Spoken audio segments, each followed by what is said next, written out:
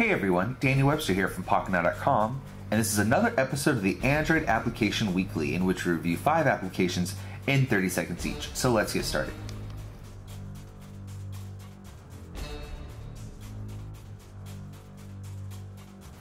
This application is called Evernote, and it is free on the Android market. What it allows you to do is to save pictures, files, text notes, and audio notes directly to your free Evernote account.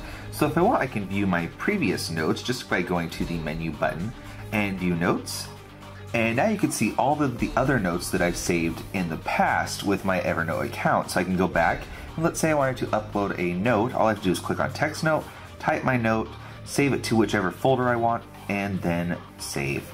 GotToDo is a free task managing application available on the Android market that has many different categories that you can add certain tasks to. So let's say I wanted to add something to someday, and all I have to do is click here and add. We're going to say go to Europe and hit OK, and now I can set the priority if I want and set the time and add a note, and all I have to do is go back and go back again, and now my task is saved in my inbox, so I can view all my other tasks here.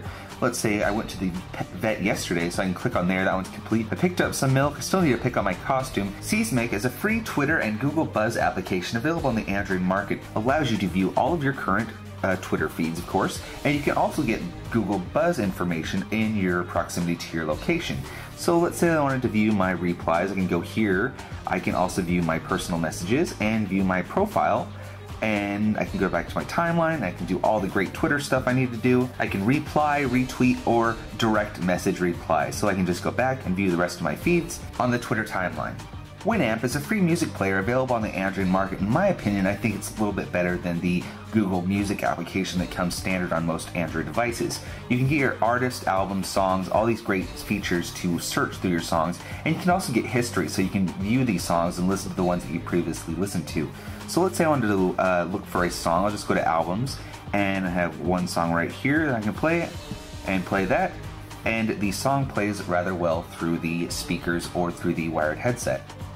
XDA Developers is a free application available on the Android market, and this application ties directly into the XDA Developers website and forum. So you can view the latest posts, and if you have an XDA account, you can sign in and view your private messages, as well as go to forum searches. Let's say I wanted to find Android software development.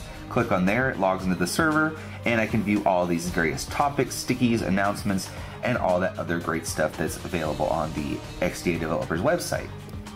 So this has been another episode of the Android Application Weekly, and if you like our videos, make sure you give us a thumbs up and also leave some comments down below. And to get the download links, just follow the link in the description to get the QR code so you can download those directly to your Android device. Thanks for watching.